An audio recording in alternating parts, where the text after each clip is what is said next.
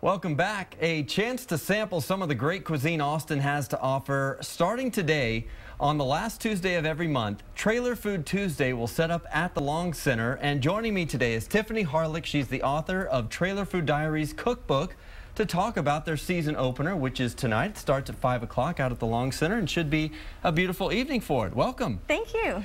This is your second year for Trailer Food Tuesdays. That's right. Kind of talk about the setup out there. So what we do is we invite about 10 local trucks to come in, and this year we're changing it up a little. We're having one truck in from a different city. In March we're inviting Easy Slider from Dallas, and we also have live music.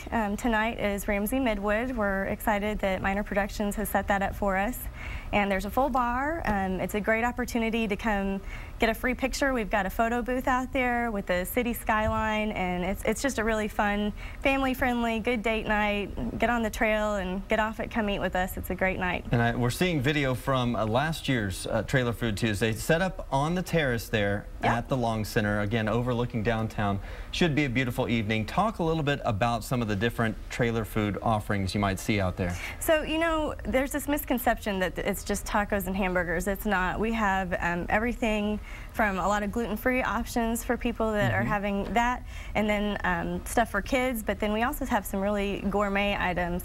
I know Dan Stacy from the Seedling truck is going to be doing a quail salad that's interesting. There's going to be Holy Kebab is there, and she flies out to Iran, to the capital, every year, takes a donkey up a mountain to buy her spices. Wow. Yeah, they're very unique, and so she's does this once a year, and she'll be there with her spices from, you know, Iran.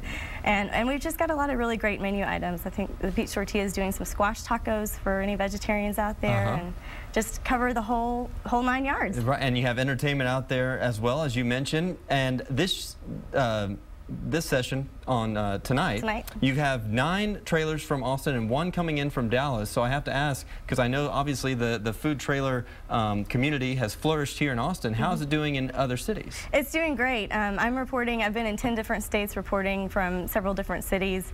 I write the Trailer Food Diaries cookbook series, and we have one in Portland. Got a few of them right here. We've got one in Portland. We'll show them. This one is the Portland edition. You have 2 from Austin. 2 from Austin. And these are recipes from different food trailers around town, around the different places that you've been. This one is from Portland. You're working on one for the Dallas-Fort Worth area. I'm working on Dallas-Fort Worth. I was in Houston on Sunday. They have a huge food truck population in Houston. We're working in Nashville, D.C., Chicago, all of the California cities, and it's everywhere. It's not just an Austin thing, but we like to think, you know, we were some of the first in the market with it. Sure. So obviously it's still flourishing. I don't think we've seen it taper off just yet. Not yet. We're still doing good. And as creative and inventive as people are in Austin, the more unique and limited their menus are, those are the guys that do really well. Well, again, it is the last Tuesday of every month. Goes from March to October. And it starts tonight, goes from 5 p.m. to 9 p.m. Thank you so much for being here. Thank Best you. of luck with season 2 of Trailer Food Tuesdays. We're excited. All right.